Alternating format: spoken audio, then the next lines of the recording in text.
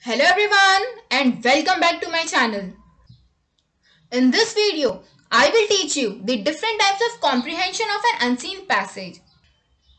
So the first type is literal comprehension and second is inferential comprehension. So without any further delay, let's get into the video. Learning to comprehend involves a complex of skills. Various writers have attempted to categorize this into 3 or 4 levels. Lanier and Davis, in summarizing comprehension skills, categorize them as literal skills, interpretive skills, critical skills, and creative skills. Now let's look at the types of comprehension. First, literal comprehension. Literal comprehension involves the processing of factual, explicit stated information, recall or recognition of main ideas, detailed sequences of events, comparison, character traits, and cause and effect relationship explicitly stated in a story are examples of literal level comprehension tasks. Recall would require a child to furnish an idea or ideas stated by the experimenter. Recognition, on the other hand, would require the child to decide whether or not specific information was presented in the story. Now, recall questions are usually more difficult to answer than recognition questions. A recall question calls for the student to produce response from remembering what was read. In contrast, recognition questions requires the reader to select a correct answer by recognizing it. We want children to be able to comprehend literal information presented in a story. Because such comprehensions lead to higher levels, they are important for forming representations. However, we must keep in mind distinction between simple recall of information versus comprehension.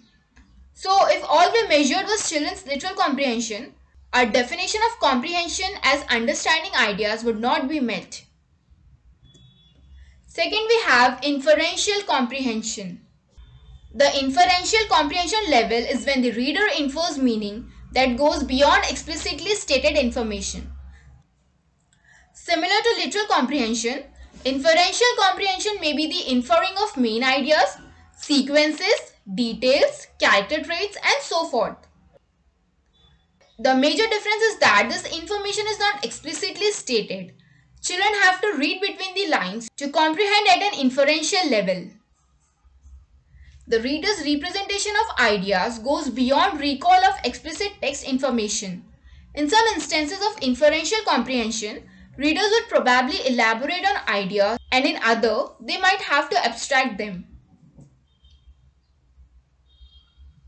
Also, it would seem necessary that these ideas must first be integrated and then used as a basis for making inferences.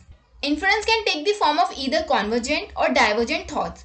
Convergent thinking is involved in such skills as identifying topic sentences, determining sequences, and recalling details. It calls for some commonness of meaning or conveyance between writer and reader. Inferential comprehension is the ability to process written information and understand the underlying meaning of the text. This information is then used to infer or determine deeper meaning that is not explicitly stated. Inferential comprehension requires readers to, first, combine ideas, second, draw conclusions, third, interpret and evaluate information, fourth, identify tone and voice. Then, a higher and more complex level of comprehension involves critical analysis, which requires readers to, first, be critical, second, form opinions, third, identify authors' points of view and attitudes, fourth, identify and consider the authority of texts and their messages, and fifth, infer motives of characters and themes. And just remember that critical analysis can be introduced in very early reading. So friends, I hope you enjoyed this English lesson series and learned a lot. So you can continue studying with me by subscribing to my channel. Thank you for watching.